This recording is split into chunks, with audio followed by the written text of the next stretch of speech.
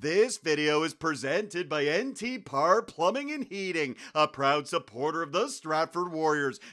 Parr Plumbing is family-owned and operated, providing the community with quality workmanship and service in new construction, renovations, or repairs in Perth, Huron County, and beyond. Book a service call at 519-272-0440 or email info@ntparplumbing.ca.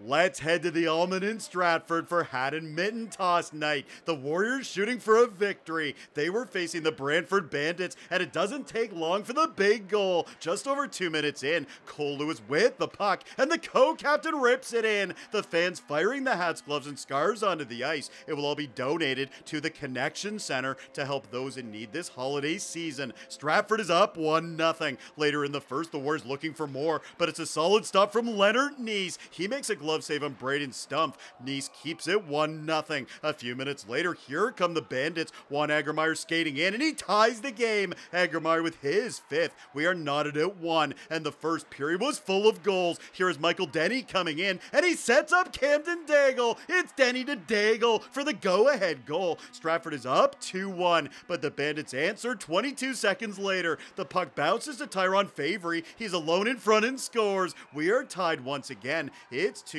after 20 minutes. Second period now, the Warriors retake the lead on this play. It's Reese Brown to Michael Denny, and he's got a shorty. Denny with his 21st goal of the season. Stratford is up 3-2. Back to the highlights in a minute. First, a reminder, this video is presented by Parr Plumbing and Heating, a proud supporter of the Warriors. Book a service call at 519-272-0440. Still in the second, it's a good opportunity for the Bandits, but there is Carter McDougall. He shuts the door, and it stays 3-2. Midway through the period now, Jacob Wiseman is at the far point. His shot is tipped in by Carson Harmer. Big goal, Harmer. He gives Stratford a 4-2 lead, and they keep coming. Joey Bramer picks it up, and it's a bullet from Bramer. That's his 7th goal of the year. Stratford is up 5-2 after 2 periods. Let's head to the third, and we've got some fireworks in the near corner.